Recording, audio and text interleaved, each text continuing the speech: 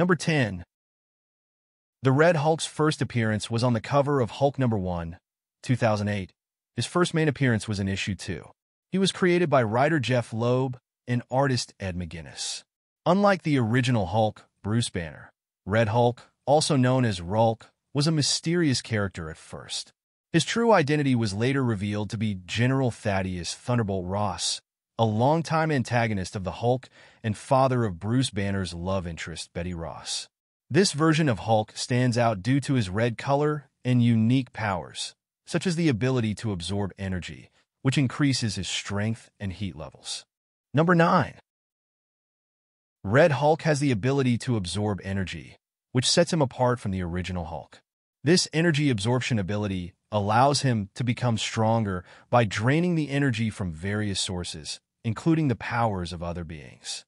As he absorbs energy, his strength, size, and heat levels increase, making him a formidable opponent.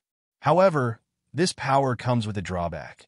As Red Hulk absorbs more energy, his body begins to overheat, which can eventually weaken him if he absorbs too much energy too quickly. This overheating can also cause him to lose control and become more volatile. For example, in one instance, Red Hulk absorbed the power cosmic from the Silver Surfer and even drained the gamma radiation from the original Hulk, depowering him. This energy absorption ability makes Red Hulk a versatile and dangerous character in the Marvel Universe.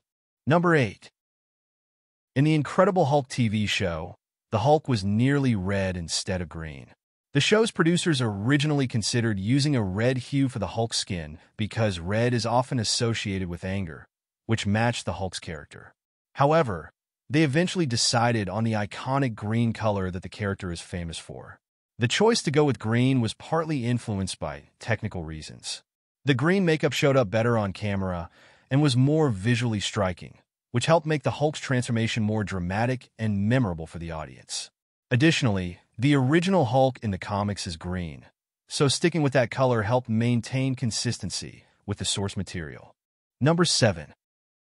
The Red Hulk's ability to transform at will and remain in his Red Hulk form even when unconscious gives him a significant tactical advantage. This trait makes Red Hulk a more controlled and calculated threat compared to the often unpredictable and rage-driven Hulk that Banner transforms into. In the comics, this level of control has allowed Ross to use his powers strategically, often to further his own military or personal goals.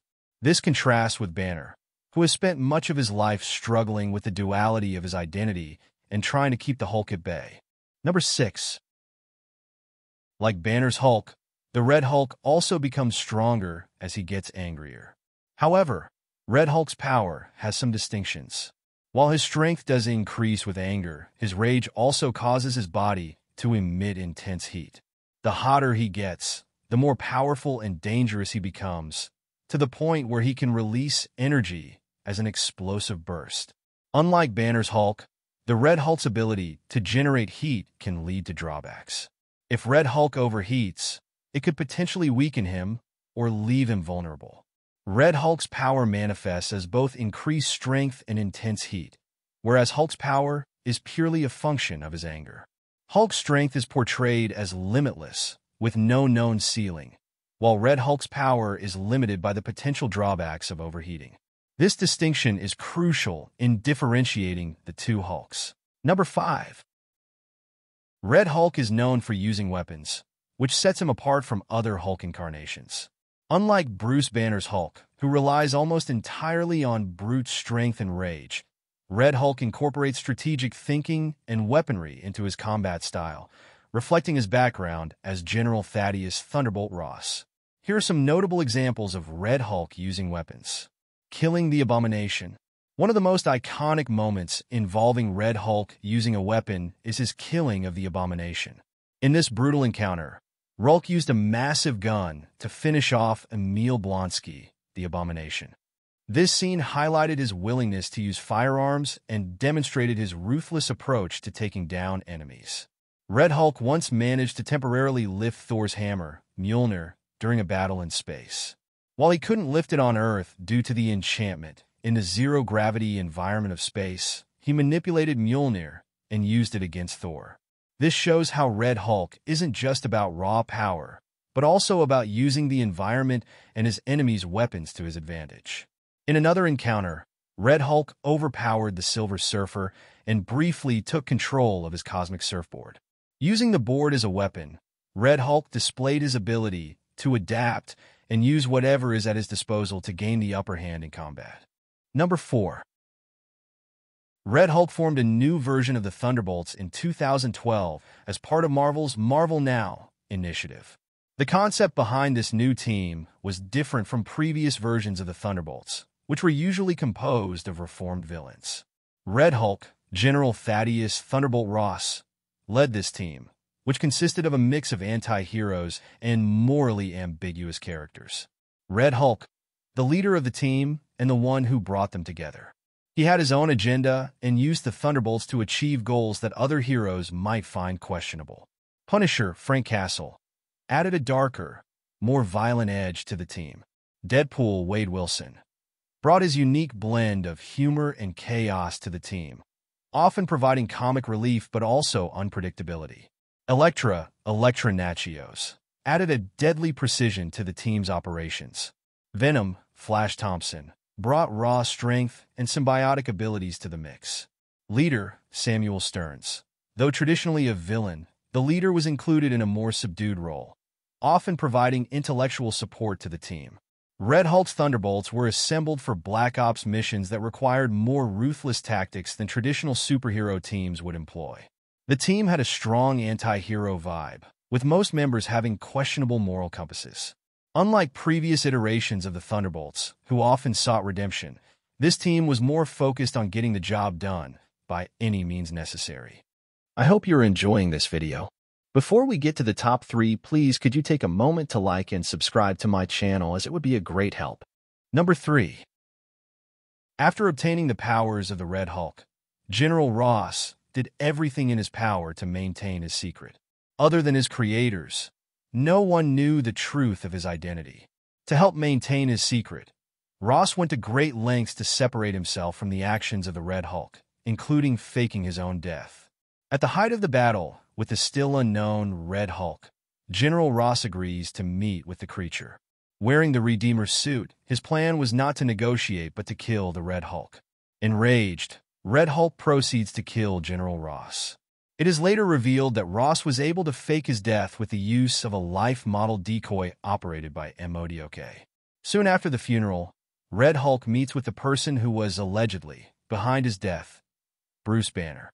Yet again, Ross managed to make Banner the focus of his revenge and turn him into the villain while concealing the truth of his secret identity. Number 2.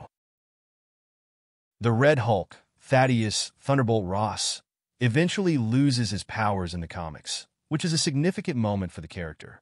In this storyline, Red Hulk goes up against a powerful adversary known as the Omnigex, a being created to destroy powerful entities like him. During the battle, Red Hulk is pushed to his limits and, in the process, is forced to confront the consequences of his actions as the Red Hulk. After this, the Red Hulk's powers are gradually weakened due to a combination of factors, including overexertion and the efforts of other characters working against him. Eventually, he is fully depowered by the combined efforts of Bruce Banner, the Hulk, and the covert group known as the Intelligentsia. Using advanced technology, they managed to strip Thaddeus Ross of his Red Hulk abilities, returning him to his normal human form. This loss of power has significant ramifications for Ross. Without his abilities, he is no longer able to rely on his Hulk form to fight his battles, forcing him to reckon with the decisions he made as the Red Hulk. Although he eventually regains his Red Hulk powers later in the comics, this depowering is a turning point in his character arc, highlighting his vulnerability and the consequences of his pursuit of power. Number 1. The second person to become the Red Hulk was General Robert Maverick. He debuted as the new Red Hulk in U.S. Avengers #1, which was released in 2017. Unlike the original Red Hulk, General Thaddeus Thunderbolt Ross, Maverick's transformation was not permanent. Robert Maverick was a high-ranking military official who became part of a government program to create a controlled version of the Hulk. Instead of permanently transforming into the Red Hulk, Maverick used a device known as the Hulk plug-in to temporarily assume the form of the Red Hulk for about an hour at a time. After that time limit expired, he would revert back to his normal form and have to wait a period before using it again. Maverick's Red Hulk was part of the U.S. Avengers team, which was a spin-off of the Avengers series, focusing on a more government-affiliated group of heroes.